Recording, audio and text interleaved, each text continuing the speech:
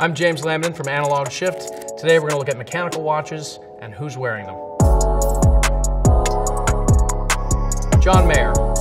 John is an avid wristwatch collector who has all kinds of neat stuff, vintage, contemporary, has a focus on vintage Rolex and modern Patek Philippe. In this image, we've got him wearing a 5170 white gold chronograph. This is really the star mechanical chronograph of Patek's current line. A chronograph is basically a stopwatch for your wrist. It allows the keeping of time, but it also allows you to measure a secondary event, whether that's racing on a vehicle or, just how long it's taking at the DMV, and you find yourself timing stuff all the time just by pressing a button. It's a very classical piece, and it has applied Breguet indices, which is a font that's been used for hundreds of years in pocket watches and wristwatches alike. The other image here is the 5164 Travel Time Aquanaut, which is the big brother of this watch here. It has a second time zone, but is ultimately the same style of sporty steel Patek. The Aquanaut in question here might have a retail price of under $50,000, but with the Tiffany & Company signature, it's probably worth close to 3 times that on the secondary market. So a double signed watch means that it has the name of the manufacturer on the dial, but it also has the name of a retailer. In this case, Tiffany & Company is the legendary jeweler, and when you have a Tiffany & Company signature on your Patek Philippe, it adds extra exclusivity and value, but actually doesn't increase the price at retail. The secondary market, on the other hand, is an entirely different story. So John Mayer is a real horological enthusiast, collecting a wide variety of things, as well as this absolutely bonkers concept chronograph with the white strap, which is part of their sort of forward-looking, almost experimental line. When you have an open-worked dial, it's another word would be skeletonized. You can see the inner workings of the movement. Here it's fitted in a titanium case that's massively oversized and fitted on a sports strap. Ed Sheeran is an absolute horological fanatic. Like John Mayer, his tastes are varied. He's got vintage and contemporary, but he's probably best known for his love of Patek Philippe. Here we have Ed wearing the reference 2499, which is considered by many of the most elite wristwatch collectors to be one of the finest chronograph perpetual calendars ever made. This is a vintage watch, and he went to great lengths to get this. It's a wonderful, wonderful piece of history and design. Essentially, a perpetual calendar will tell you all of the things you need to know about what day, week, month, phase of the moon is going on right now without ever having to change or set it. It is one of the most sought after and horologically significant complications in the entire lineup, with only one thing surpassing it, and Ed has one of those too. Here, Ed is wearing the mother of all watches. This is the Patek Philippe reference 5208P Grand Complication. So what we have here is a perpetual calendar and the addition of a mono-pusher chronograph, which is activated start, stop, and reset from a single button instead of 2 like you'd find on a normal stopwatch chronograph. And last but not least, it has a minute repeater. When activated, it will chime the hours and minutes of the time, just like an old grandfather clock. This is unbelievable, absolutely insane, and the best of the best. Jay-Z is a legendary rapper. I'm sure you've all heard of him, and also his taste for watches is also legendary. Here we've got him wearing a Rolex Day-Date with a black dial and a smooth bezel. The Rolex Day-Date is really the flagship of Rolex's dress and luxury collection. Unlike a Datejust, which has just a date, the Day-Date has the date and the day. The word iconic is thrown around probably too much in the wristwatch industry, but the Rolex Day-Date is without question one of the most identifiable and iconic watches of all time. It is a sign of success, it is a sign of taste, and it has a nickname President for a reason. And of course, Jay also has a Richard Mille. This is an RM56, which has been customized totally with a blue sapphire case, which reportedly took 3,000 hours to make and cost about $2.5 million. I guess if you've got it and you want to customize something that's already incredibly rare, this is how you do it. Jay also has an appreciation for the classics. This is probably the most interesting watch in Jay-Z's collection. This is a Rolex Datejust from the 1980s. in solid gold. And frankly, by itself, that doesn't lend itself to being anything terribly special. But this particular watch is a piece unique. It was modified by legendary designer Frank Muller, who is also the namesake of his own brand. In the 1980s, he took this Datejust, he ripped out its guts, and he built a totally custom perpetual calendar, made his own dial for this watch, and put it all together.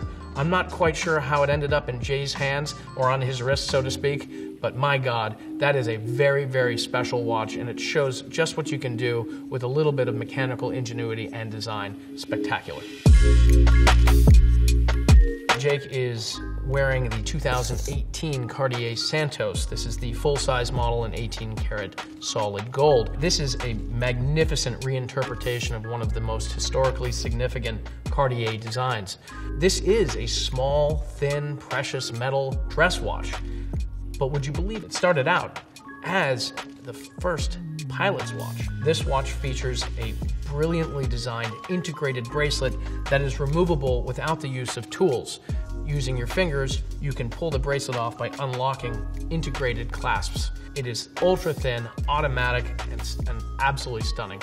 Here, Jake is wearing the steel mid-size version. I actually prefer the mid-size. I bought a mid-size when I bought mine. Here it's just completely steel. It's a great value as well. It's, I think, about $7,000. It offers, I think, a lot of horological and design chops in a versatile package that could be used for dress or for daily wear alike. Fantastic watch. Ryan Gosling is a man after my own heart, and not just because he's so handsome. Here we have Ryan wearing a vintage Rolex Air King. The Air King is really the absolute lowest slot in Rolex's sort of collection. If you're looking for something that has character and style and patina and oozes this romantic ideal of what this watch has been through, this is it. This particular watch probably dates to the 1950s or 60s. It is 34 millimeter size, which is a little small by today's standards, but wears brilliantly on a variety of wrist sizes depending on how you strap it up on a bracelet or a leather strap. Ultimately, this is sort of all you need, and I think Ryan is sort of proving minimalism is also very effective. Here, Offset is wearing a RM11 chronograph from Richard Mille, sort of a classic entry-level chronograph in the Richard Mille collection. This is a RM1101 as well. This one is a Roberto Mancini edition, but it also has been iced out with aftermarket gem setting. In short, taking a factory watch and then taking it to a jeweler or craftsman who is applying additional gem setting and doing additional precious stones onto the watch. Totally sets him apart. Here we have Offset wearing a very interesting watch.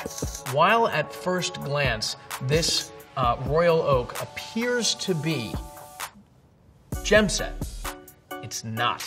It's what AP calls frosted gold. It's actually a factory case finishing in which an individual hand finishes a Florentine pattern into a white gold case, basically making it sparkle.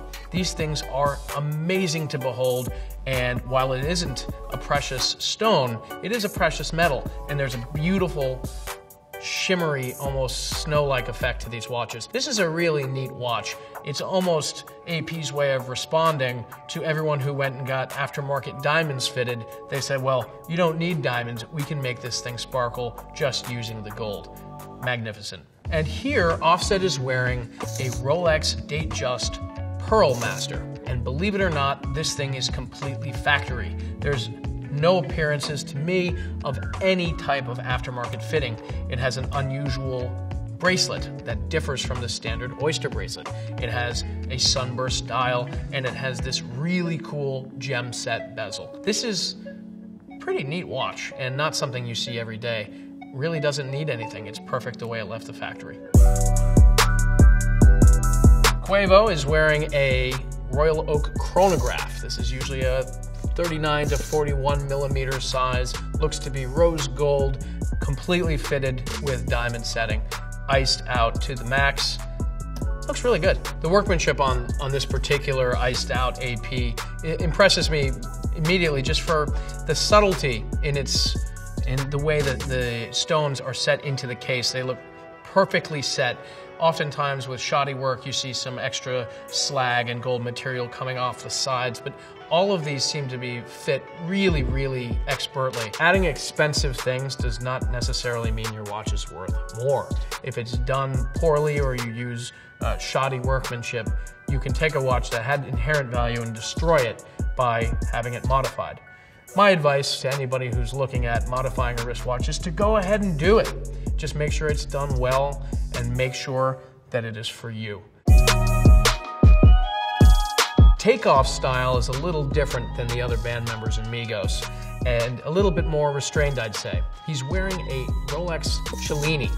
This is a Rolex that even Rolex people don't usually know anything about. This particular model appears to be rose gold and also has a moon phase indicator.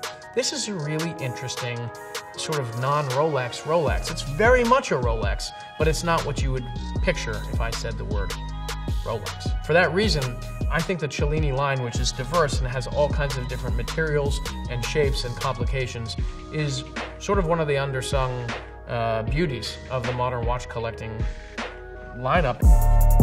Rami Malek. Rami is a big fan of Cartier, and what we have him wearing here is the Cartier Tank American.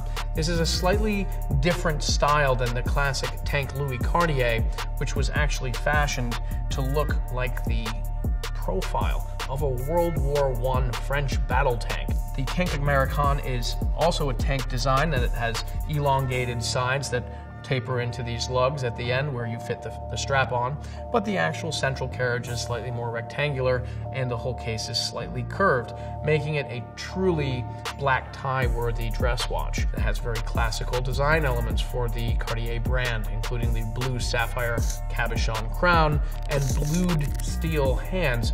These are hands that are actually blued over an open flame by an artist, one at a time.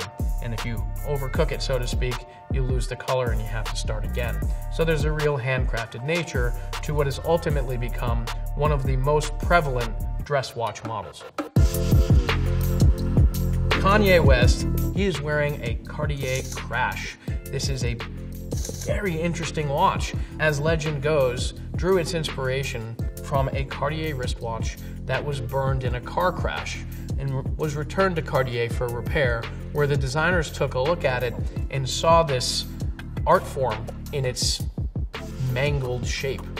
The Cartier Crash has been made a few times. This is a very particularly early one with a London signed dial, and has gradually been made occasionally in production, always selling out, always being in demand. The Cartier Crash is simply one of those watches that looks unlike anything else, and also proves that the French have a sense of humor.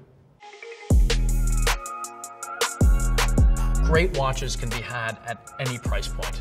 We're talking a lot about some very high-end and customized stuff today, but if you have an interest in mechanical watches, there are great options at virtually every price point, starting with a few $100s and up. The best piece of advice I can give to anybody who's interested in getting into mechanical wristwatches is to learn as much as you can. Find somebody to help you, read about them, but also wear them and see how they make you feel. These are things that we don't need, but they're things that have authenticity and have story and can really make you feel a certain way. So try them on, learn about them, and have fun with it.